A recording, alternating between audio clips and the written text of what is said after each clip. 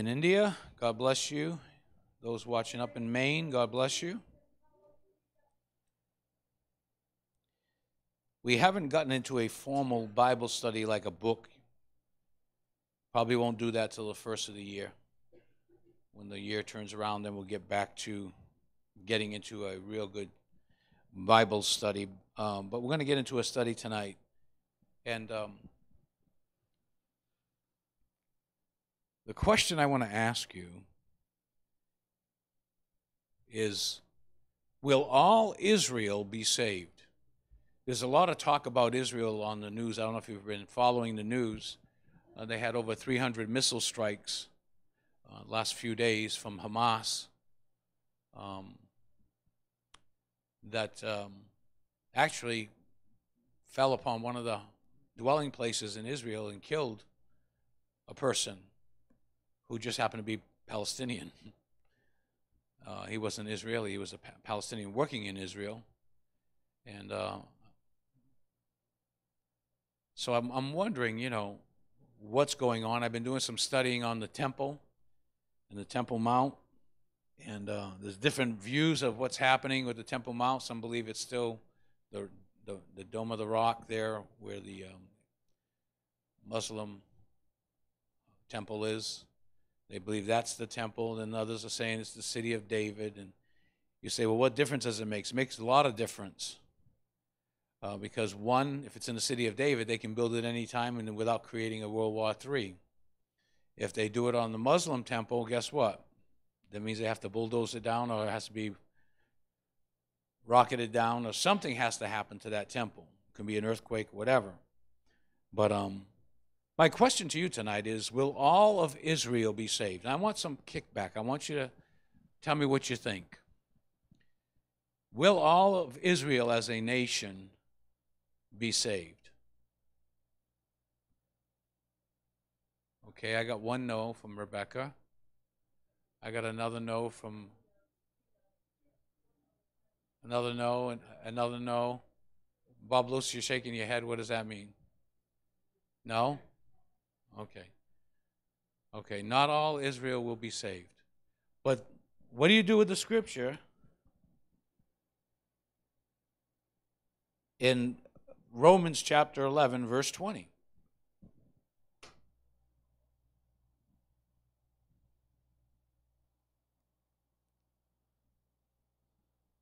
Is that the one I got? Wait, maybe I'm sorry, 26.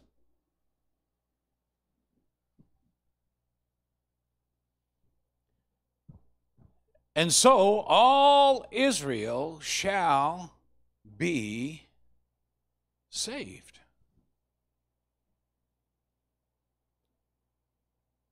So how does that equate to all of us saying no? Huh? I'm asking you a question about the scripture. It says, and so all Israel shall be saved. It didn't say part of Israel, it said all Israel. So what is your answer to those who would say to you, see, all Israel is saved, because the Bible says so, and so all Israel shall be saved? What is your answer to somebody, especially a Jew, a Jewish person? What is your answer to that person? When I would say the majority of everyone here said no.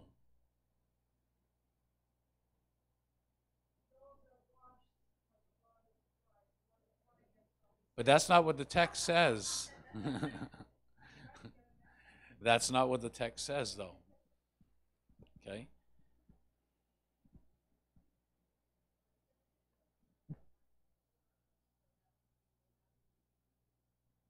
Oh, well, yeah, but aren't they part of the promise of Abraham? The covenant with Abraham? Before any works were done, that their belief in what God was going to do was going to be good enough for their righteousness? They're part of the Abrahamic covenant.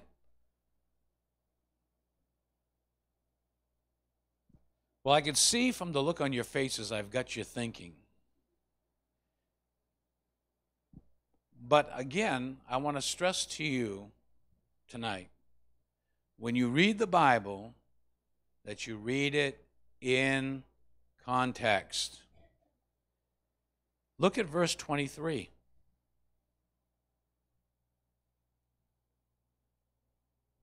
And they also, if they abide not still in unbelief, shall be grafted in, for God is able to graft them in again. But there's a conditional clause there. If they abide not still in unbelief. What was the promise that was given to Abraham, Isaac, and Jacob? What was the promise? In thy seed, all the nations of the earth will be blessed. Right? So the promise, the Abrahamic covenant promise, was that there would come a seed. Amen? Look at verse 21. It says, for if God spared not the natural branches. Who's the natural branches? Israel. Right? If God spared not the natural branches, take heed lest he also spare not thee. So question, who is he talking to? Is he talking to unbelievers? No. He's talking to Christians. So if he's talking to Christians, he's saying, take heed lest he not spare not thee also.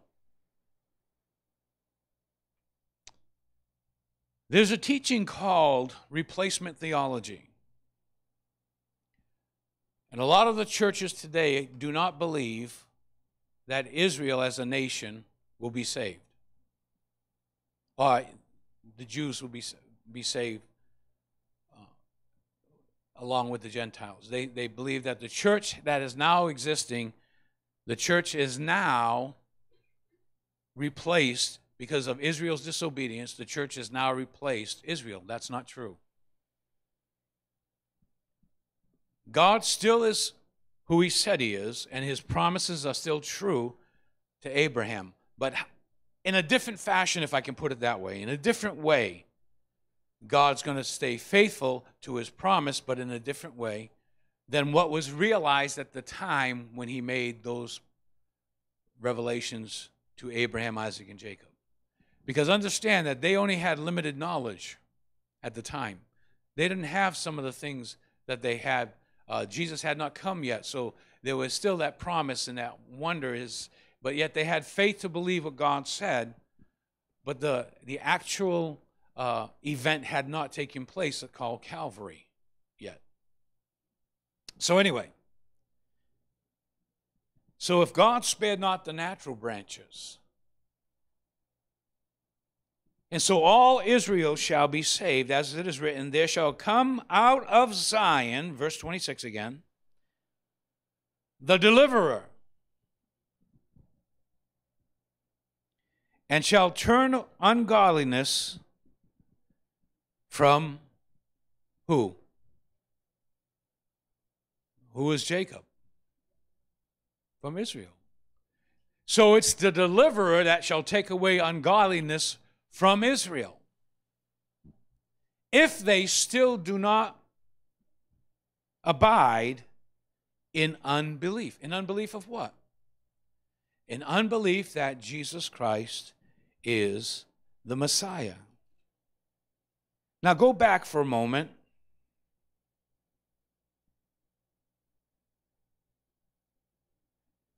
Go back to verse 30 in chapter 9.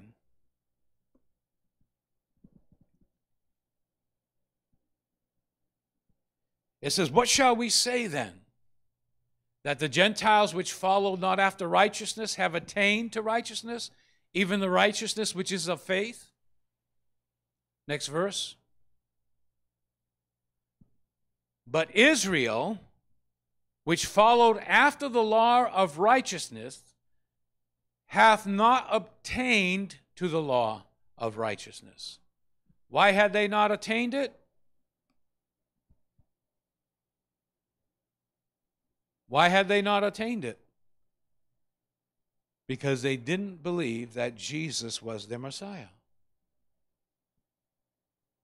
See, for the Christian, for you and I, it's not our righteousness that God looks at. It's the same for Israel, but for us, He doesn't look at our righteousness, because our righteousness is as filthy rags to God. But He looks at the imputed righteousness of Christ that we believe in and we appropriate to ourselves. I am made righteous because of Christ, not because of what I can do. Amen? Now, that doesn't mean we shuck off the responsibility of what we need to do. That's not what I'm saying. I'm saying to obtain the righteousness that we need to attain to. What was the reason why they had not attained it? Go to the next verse. Wherefore? Why?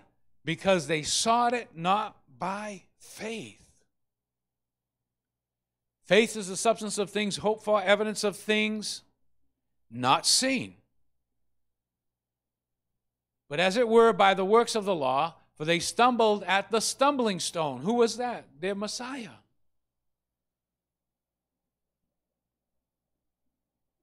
He says, as it is written, behold, I lay in Zion a stumbling stone, a rock of offense, and whosoever believeth on him shall not be ashamed.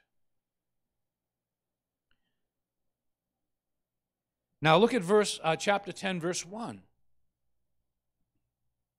The Apostle Paul says this, brethren, my heart's desire and prayer to God for Israel is that they might be saved. There's no guarantee.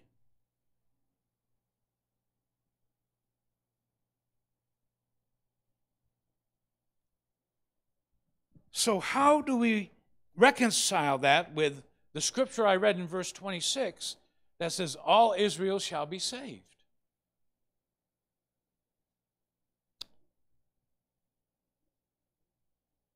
Well, let's just go to verse 2 in chapter 10 there and keep going, 2, 3, 4, just to give you an idea. For I bear them record that they have a zeal of God, but not according to knowledge. For they, being ignorant of God's righteousness, and going about to establish their own righteousness, have not submitted themselves unto the righteousness of God. For Christ is the end of the law. Not that the law ends, He is the fulfillment of the law.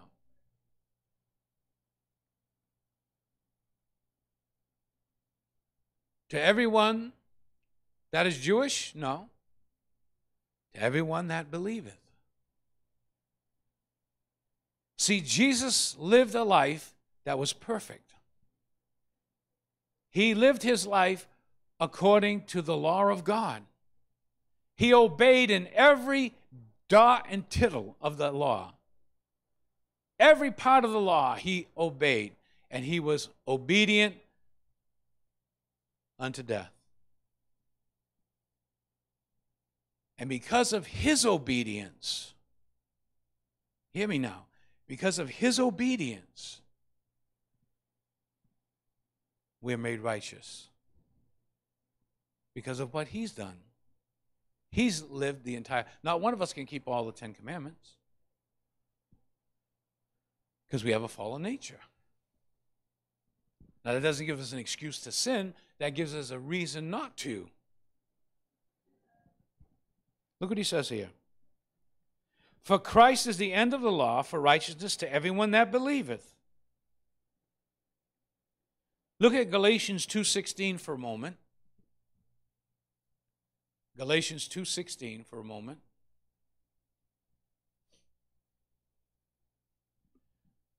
Knowing that a man is not justified by the works of the law, but by the faith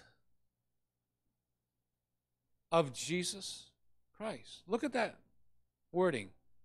But by the faith of Jesus Christ.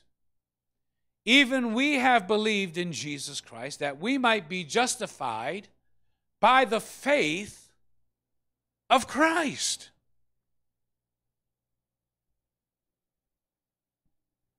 Did Jesus have faith in God? Yes, he did. Of course he did. Because without faith, it's impossible to please God. And we know that Jesus pleased God in every aspect of his life.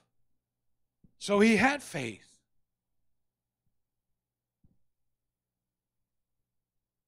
We have believed in Jesus Christ, that we might be justified by the faith of Christ and not by the works of the law. For by the works of the law shall no flesh be justified. Does that include the Jews? Yes.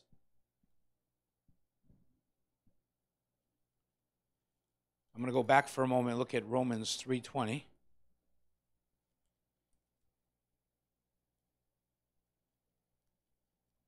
I can get these pages separated here.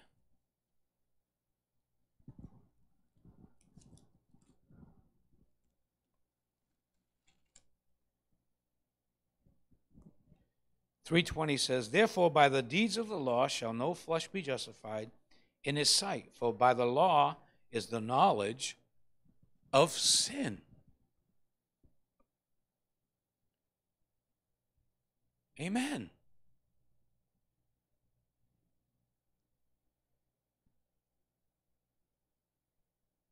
Then he goes on in Romans and he describes the method of justification by faith and not of the law, and of righteousness and not by our own righteousness. But then he says this in verse 8 of chapter 10. He says, "But what saith it? The word is near, even into thy mouth and in thy heart. That is, the word of faith which we preach." Verse 9, "That if thou confess with thy mouth the Lord Jesus, and shall believe in your heart that God raised him from the dead, thou shalt be saved."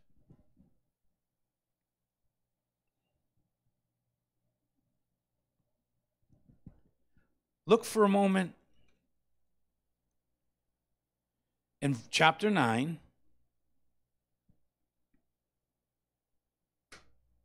In verse 3, Paul says this. He says, "For I could wish that myself were accursed from Christ for my brethren, my kinsmen, according to the flesh." That was the Jews.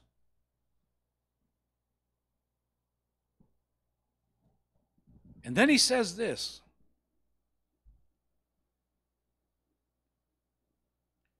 Verse 4, "Who are Israelites to whom pertaineth the adoption and the glory and the covenants and the giving of the law and the service of God and the promises, whose are the fathers, and of whom, as concerning the flesh, Christ came, who is over all, God bless forever. Amen. Not as though the word of God hath taken of none effect." Look at what it says in verse 6. "For they are not all Israel which are of Israel." Why is that? You remember the story of Esau and Jacob? Twins? What did God say about them? He said, "Esau have I hated, Jacob have I loved." He wasn't talking about individuals there. He was talking about two nations. He says, "There are two nations in thy womb." So Esau was of the Edomites, and of course Israel. Jacob was Israel, and out of Israel came the 12 tribes. Are you following me now? He says, "For they are not all Israel which are Israel, neither because they are of the seed of Abraham are they all children, but in Isaac shall thy seed be called. That is, they which are the children of flesh, these are not the children of God, but the children of the promise are counted for the seed. For this is the word of promise, at this time I will come, and Sarah will have a son." Not only this, but when Rebekah also had conceived by one, even by our father Isaac. For the children being not yet born, neither having done any good or evil, the purpose of God, according to the election or choice, might stand not of works, but of him that calls. Verse 13, "As it is written, Jacob have I loved, but Esau have I hated." So we see here that not all are the children of God simply because they're born in national Israel. Now, they're part of the nation of Israel, but they're not children of God because it's of the promise. Amen?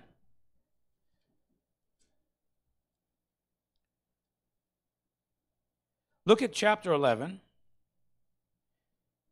In verse 1, he says, I say then, God hath cast away his people? God forbid. For I also am an Israelite of the seed of Abraham, of the tribe of Benjamin. God hath not cast away his people, which he foreknew. What he ye not what the scripture says of Elias, how he maketh intercession to God against Israel, saying, Lord, they have killed thy prophets, dig down thy altars, and I am left alone, and they seek my life. But what saith the answer of God unto him? I have reserved to myself 7,000 men who have not bowed their knees to the image of Baal. Verse 5, even so, then at this present time, also there is a remnant according to the election of grace. That does not mean that they didn't have a choice at salvation. That's not what election means. Some people say some are elected to God to be saved, some are elected not to be saved. That's not true. Because then we have to change John 3:16. For God so loved the elect that he gave his only begotten Son, that only the elect shall... Hello? No. It has nothing to do with salvation. It's not salvific.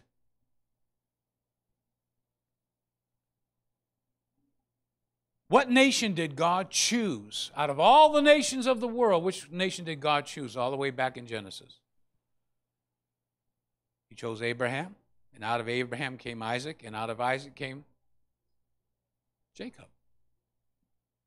Abraham, Isaac, and Jacob. That's what God chose. He chose them. He didn't choose the Philistines or the Hittites or the Perizzites and all those other Hittites and all those other nations. He didn't, or Egypt, or he didn't choose those nations. He chose Israel. What were they supposed to be? A kingdom of priests, a royal priesthood, a holy nation. He chose Israel. It has nothing to do with salvation. Once saved, always. It has nothing to do with that. It had to do with being saved by being called. That's what the word election means. Called as a nation. God called them. But he said also there is a remnant that God has.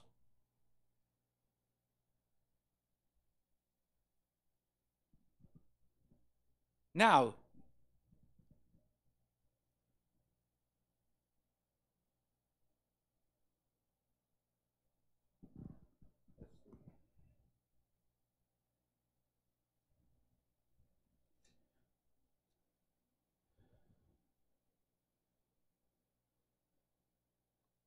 let's go to Revelation chapter 13.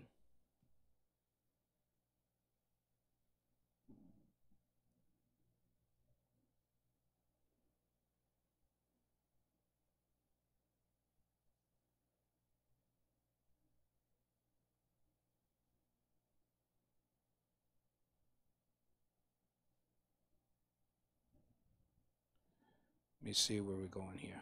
Hold on a minute. I got it written down over here.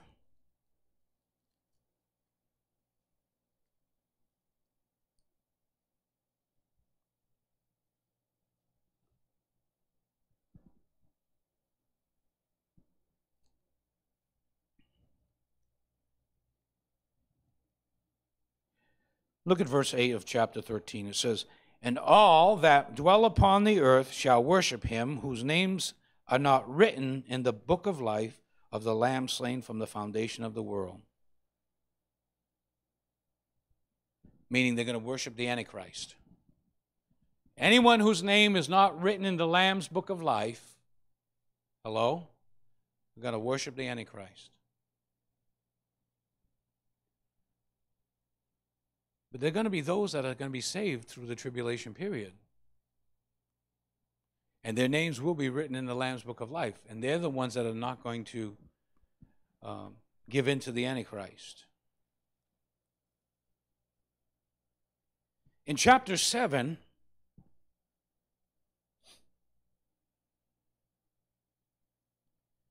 let's go to verse 1. Chapter 7, verse 1 of Revelation.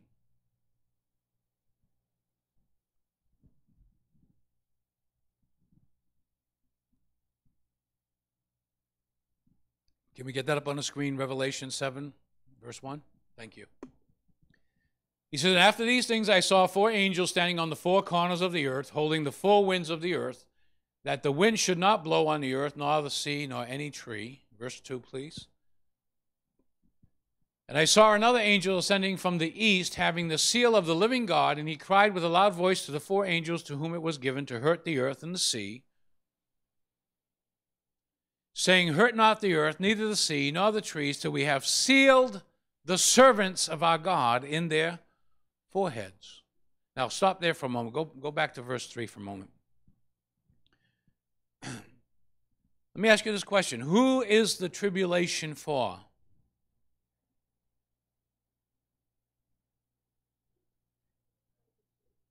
Who is the tribulation for?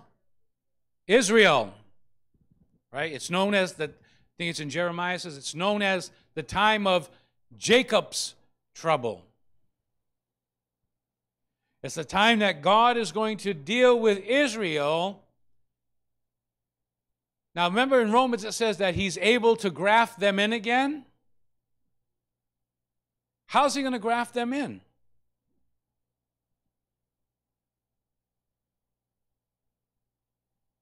How's God going to graft Israel back in?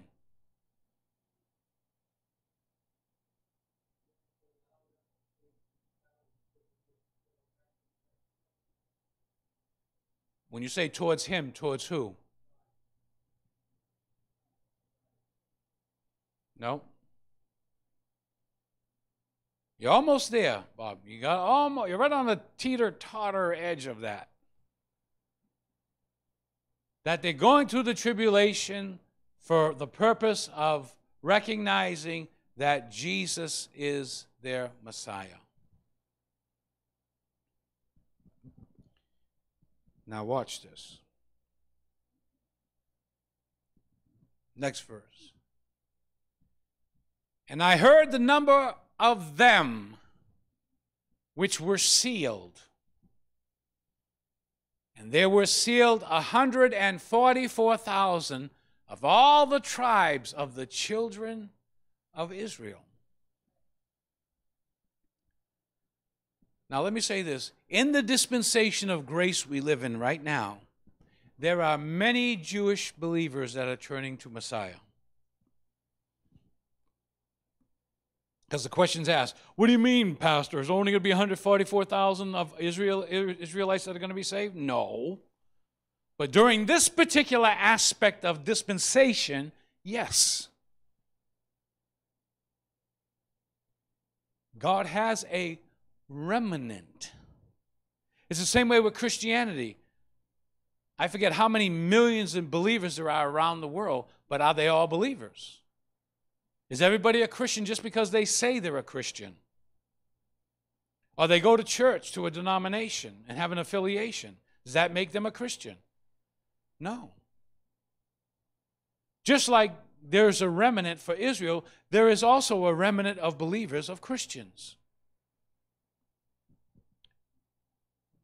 Who are those remnant that are Christians?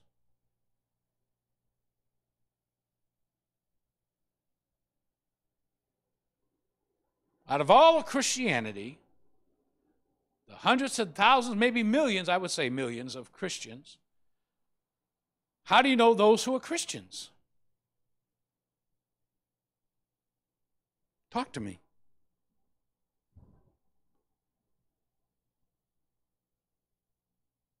Born again? Yeah. But how do you know that they're Christians?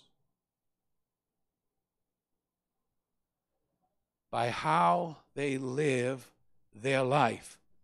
Jesus said it this way. You'll know them by their fruits.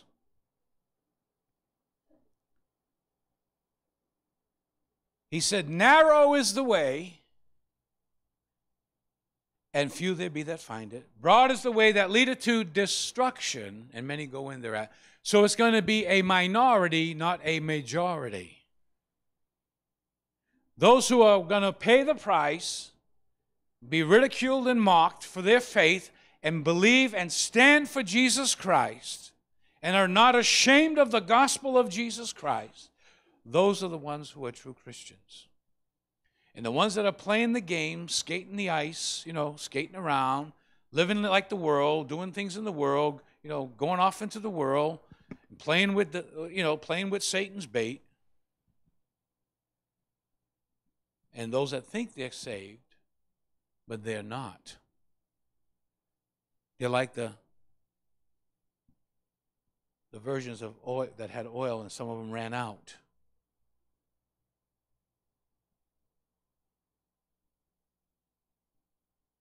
But it says, they were sealed, and there were sealed 144,000 of all the tribes of the children of Israel. That is the remnant. During this particular aspect of the dispensation that God's going to deal with Israel.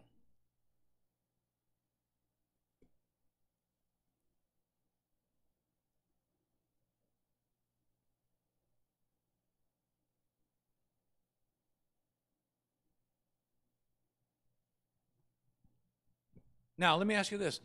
Is this remnant, these children of Israel, are they sealed by God because they're Israelites? Are they? Everyone's afraid to answer. You're afraid of me?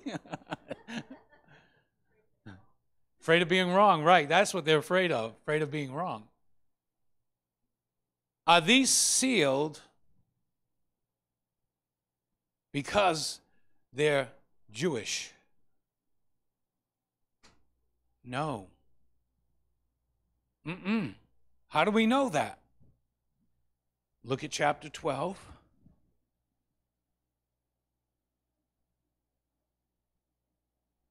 Verse 17. Revelation 12, verse 17. And the dragon was wroth with the woman. Now, we all know who the woman was, right? Who's the woman? Say it louder. Israel.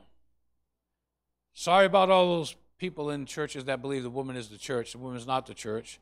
First time you see the mention of the woman in church in Revelation is chapter 12, where it says the woman, she had the sun and the moon and the stars, remember? And I told you the first principle of mention, when something's mentioned in Scripture, go back and look at it. Who was the sun and the moon and the stars in Genesis?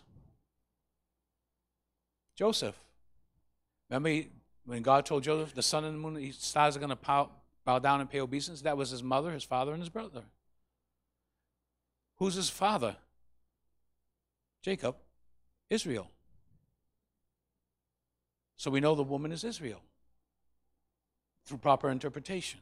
Not some speculated interpretation of, I call it eisegetical input into the Scripture to make it sound for the church so that people can say we're going through the tribulation. Look what it says. And the dragon was wroth with the woman and went to make war with the remnant of her seed. We just read chapter 7, the remnant was the 144,000, right? 12,000 from each tribe. Which keep the commandments of God and what? Have the testimony of Jesus Christ. The remnant has the testimony of Jesus Christ. They are saved. They have the testimony of Yeshua HaMashiach, the Messiah. Come on, somebody. Not because they belong to the nation of Israel, but because they belong to Yeshua. They have the testimony of Yeshua. That was the remnant seed. So when you go back and you look in Romans again,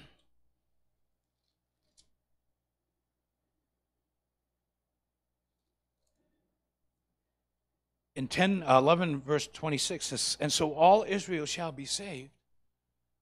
Go back in chapter 9 and go back and read where it says, not all that say there are Israel are of Israel. Not all of them are the children of God, but those that are born of the seed.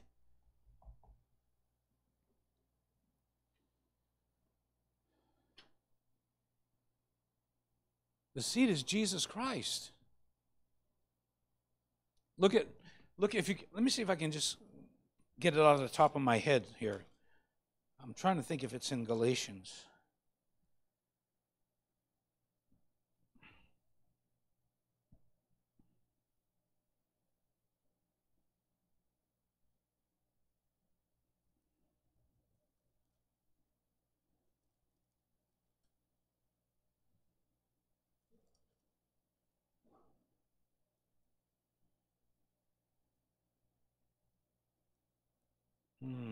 I don't know where that is. I'll have to research that again.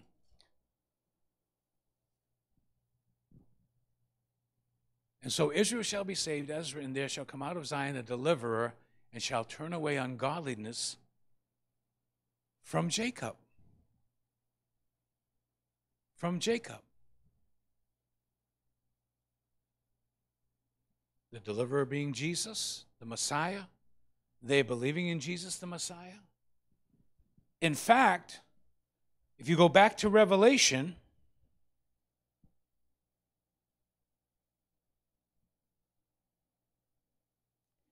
let me see where that is. I think it's in chapter 17.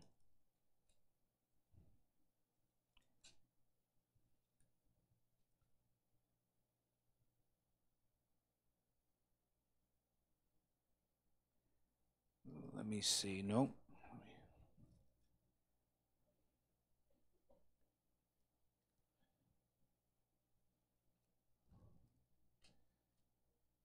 Okay, here we go. It's chapter 11.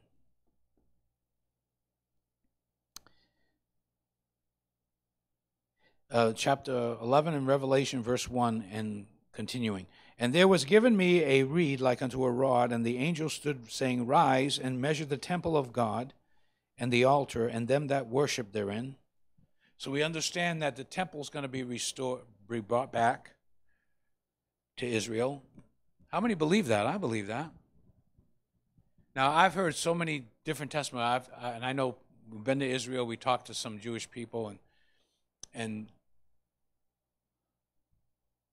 I do not believe that God's presence is going to dwell on the Ark of the Covenant again.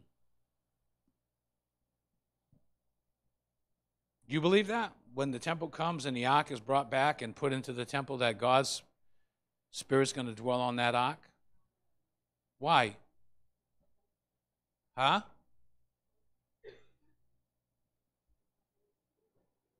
Okay.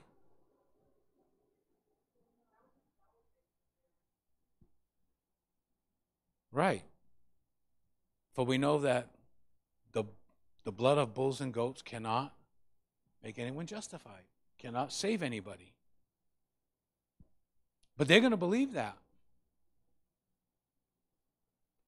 They're going to believe in animal sacrifices, and I know if you're an animal lover, you're not going to like that too much, but and understand, during the Old Testament times, there was times when they were killing 120,000 goats all at one time, 30,000 sheep.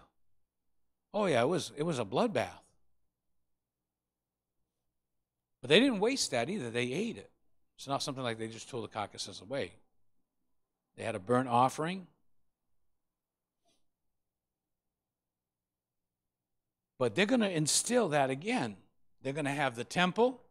They're going to have the outer court for the Gentiles. They're going to have the brazen altar. They're going to have the bowl to wash in. They're going to have all of the utensils and everything back, the table of showbread, the candlestick, and all of that. They're going to have all of that.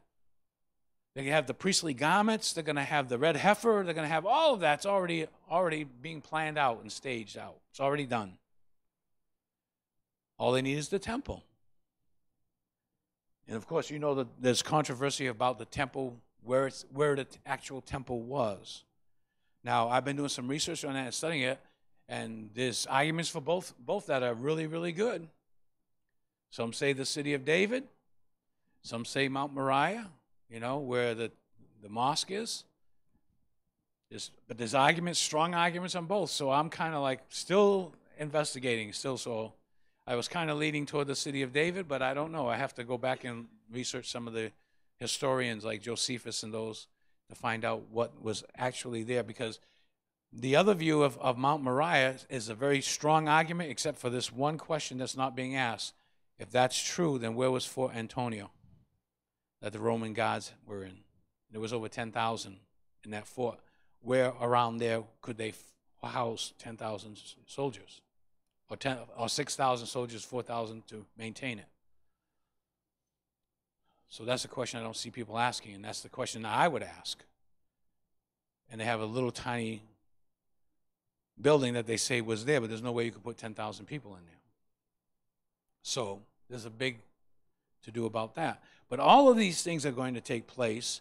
The temple's going to be restored, but they're going to believe that that's their way of forgiving of their sins. But out of that nation of Israel, there is going to be the remnant, the 144,000, that have the testimony of Jesus, the testimony of their Messiah. Now, I'll kind of paraphrase this. Okay, go to the next verse. Let me just read a couple more verses here. But the court which is without the temple leave out, and measure it not, for it is given unto the Gentiles in the holy city, that they tread under the foot 42 months, 3.5 years. Next. And I will give power unto my 2 witnesses. And they shall prophesy 1,260 days, that's 3.5 years, clothed in sackcloth. Go ahead.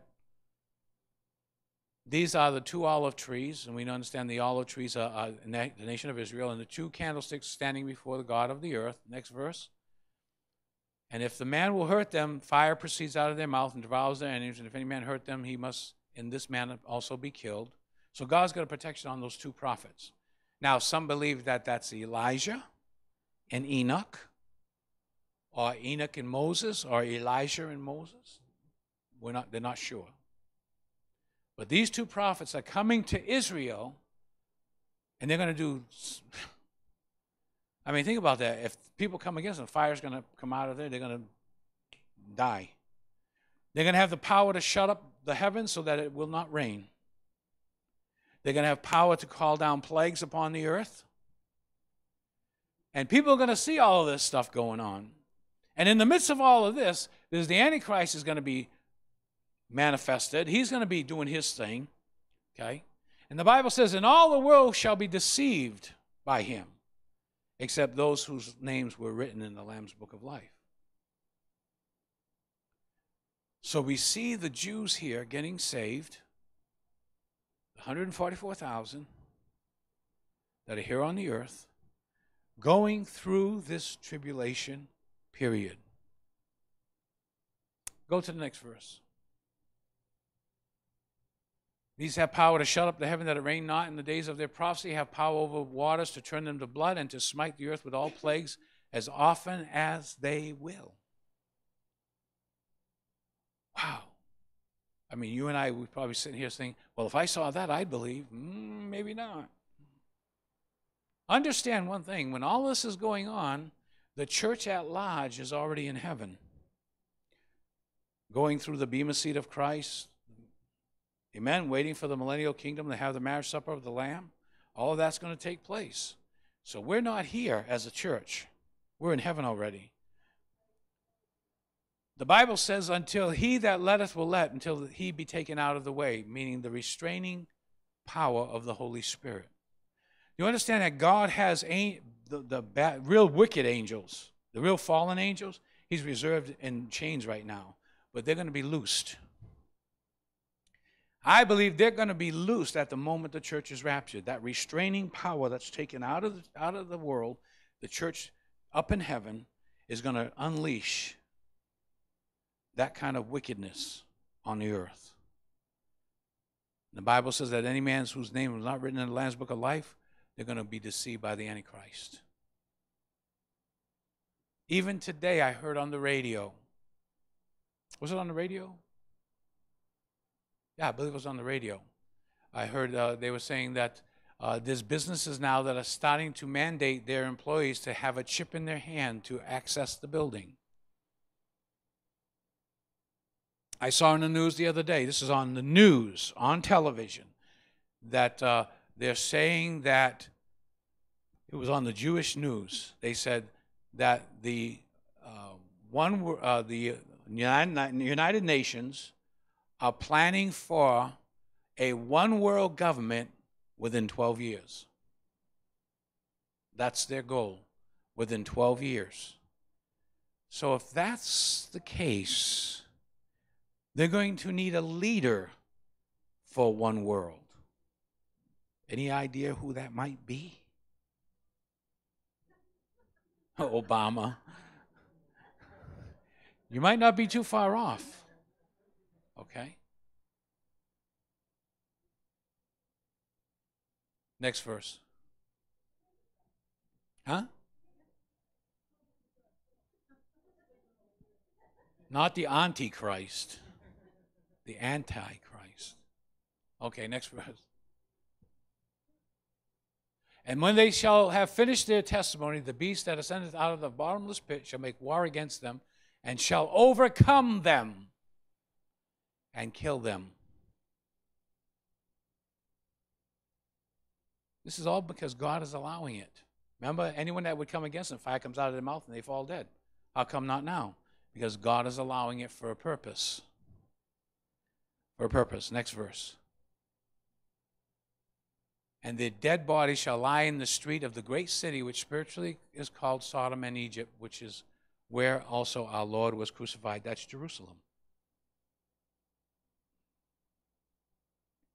So here you're going to have two prophets prophesying to the Jewish nation. And they're going to rise up, and the beast is going to rise up, and he's going to kill both of them. And their bodies will be in the streets of Jerusalem, laying there. So, what are they going to do? Bury them? No. They're going to leave them there. Next verse. And their dead bodies shall lie in the streets. Nope, you had it right. And their dead bodies shall lie in the street of the great city, which is spiritually called Sodom and Egypt, which also our Lord was crucified. Now, next verse. And they of the people and kindreds and tongues and nations shall see their dead bodies 3 days and a half, and shall not suffer their dead bodies to be put in graves. What they're going to do now is they're going to mock the death of these prophets. These prophets, these are the ones, they're dead. You listen to their words, they're dead. Now, how many people will be undermined by that action? How many people are really going to say, you know what? I don't care if they're dead. I'm going to believe God. I'm going to stand with God. And understand now, we're under grace, and now we have the Holy Spirit living inside of us. But then it's going to be different. So their bodies will be in the streets for 3 days and a half. They're going to be ridiculed and mocked. And it's going to be almost like their Christmas. Next verse. And they that dwell upon the earth shall rejoice over them, and make merry, shall send gifts to one another. Because these two prophets tormented them that dwell on the earth. But then something happens. What? Next verse. And after three days and a half, the Spirit of life from God entered into them, and they stood upon their feet. And great fear fell upon them which saw them. I'd be afraid too. I mean, because understand this now. This was not possible 50 years ago, 60 years ago. But because of satellite television and the technology today, iPhones, iPads, I could take you to third world countries and they have phones. They have Wi-Fi. Maybe not all the families, but a center will have it, a church will have it, or a place of business will have it, or the government will have it, and they can broadcast it so that everyone can see. Verse 12. And they heard a great voice from heaven. Hear this now. Even after all of this, and they're hearing a voice from heaven, they're still not going to believe. A great voice from heaven saying unto them, come up hither. And they ascended up to heaven in a cloud, and their enemies beheld them. Wow.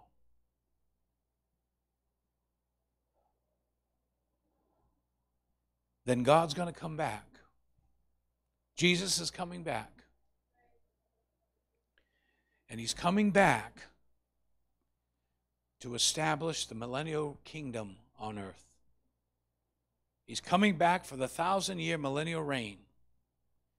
And then the new Jerusalem is going to come down.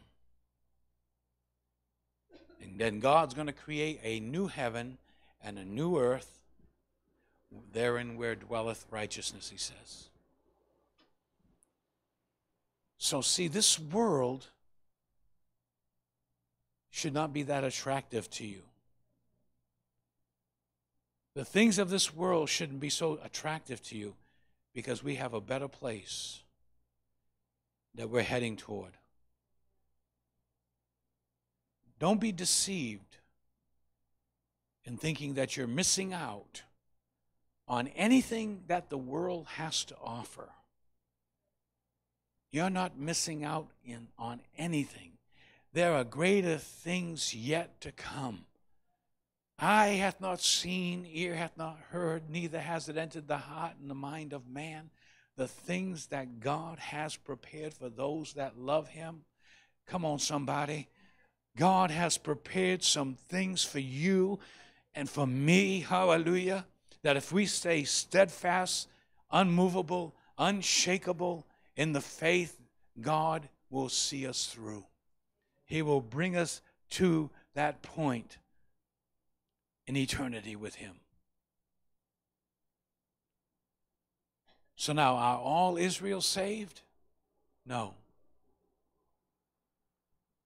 Not as a nation, they won't be saved. There's going to be those that are going to be damned. Amen. There's going to be those Jews who refuse Jesus Christ as their Savior. It's not a club that you join because you have a promise card. He says, if they remain still not in unbelief, he's able to graft them in again. And that's why it's so important for you and I to pray for Israel, to pray for the nation of Israel.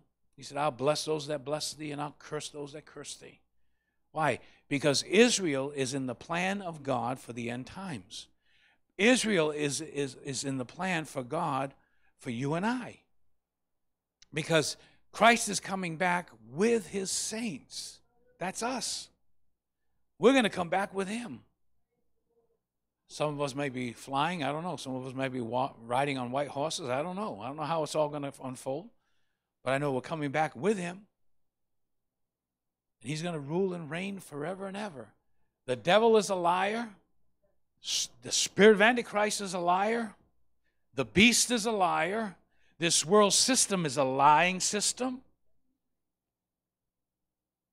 And they're going to come in and they're going to try to whitewash it like it's no big deal. Just take the mark.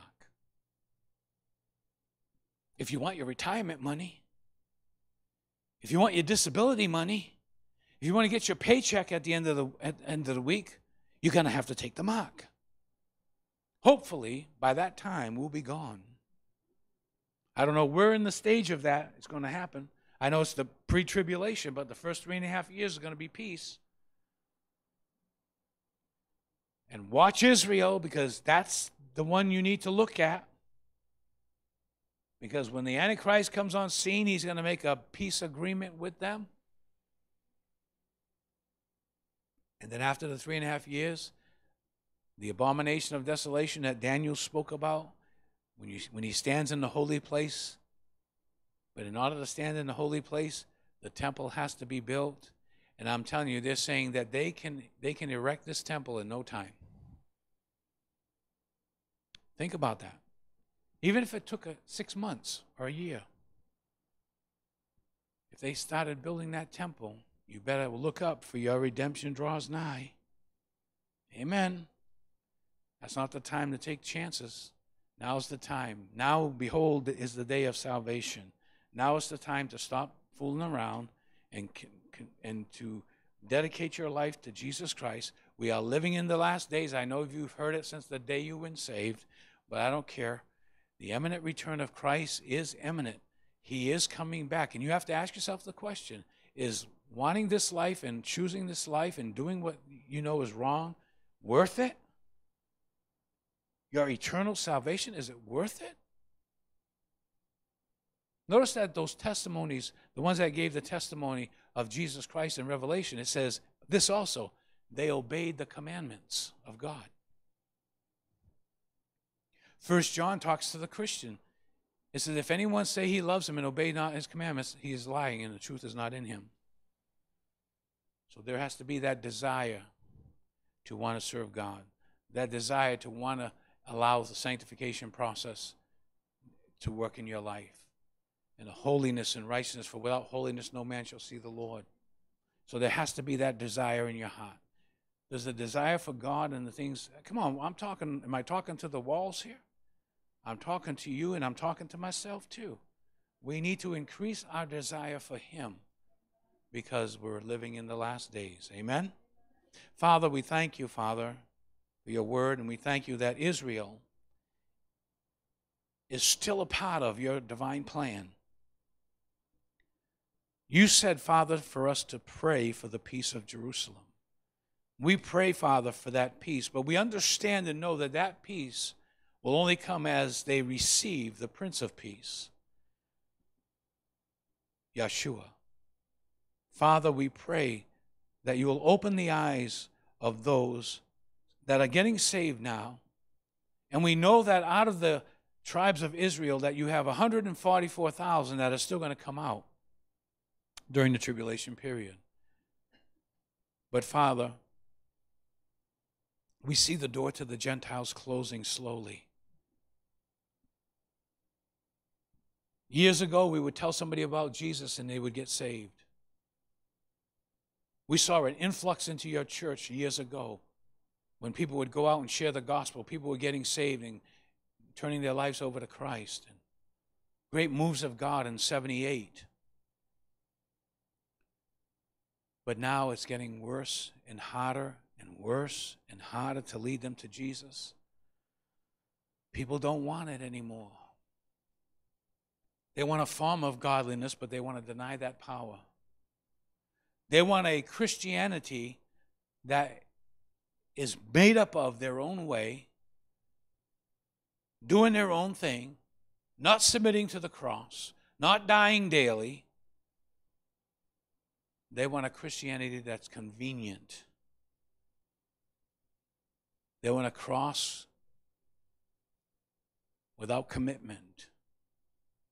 They want a cross without self-denial. They want an affiliation, not an identification. Lord, we pray for Israel tonight. Lord, we know your hand is upon Israel because Israel needs to be alive and real and functioning so that your prophetic word that you have decreed many years ago will come to pass. So, Lord, save Israel. Save those that are going to come. Lord, you already know. But as that happens, the door to the Gentiles slowly closes. The time is ticking. How hard it's going to be for our loved ones to remain behind, to be left behind, to go through this time of devastation that the world has never, ever seen. The tribulation period where the suffering of humanity and the outpouring of your wrath, justified, of course, being poured out upon this earth, such as never before. Earthquakes, famines, pestilence. They're going to be crying that the rocks would fall on them and they would die, and they won't be able to. Your judgment is coming, but it must first begin in the house of God. Lord, help us to live a life that's pleasing to you, to put aside everything and put you first. You said those who will not deny themselves and take up their cross and follow me is not worthy of me. Help us to do that, Lord. Your grace can enable us to do that. And so, Father, we thank you tonight. And we thank you for Israel. And we pray, keep Israel safe. Lord, reveal all of the hidden schemes and war plans of the enemy that want to wipe Israel out. Stop Iran and Hamas and Al-Qaeda and those in the extreme jihad that want to destroy Israel. Reveal their hidden plans to Israel and to the leaders. And let your Archangel Michael protect Israel until that time comes, Lord, for Jacob's trouble to begin. Now, Father, keep us and help us to know that the serious times in which we live. We thank you and we praise you in Jesus' name. And all God's people said amen and amen.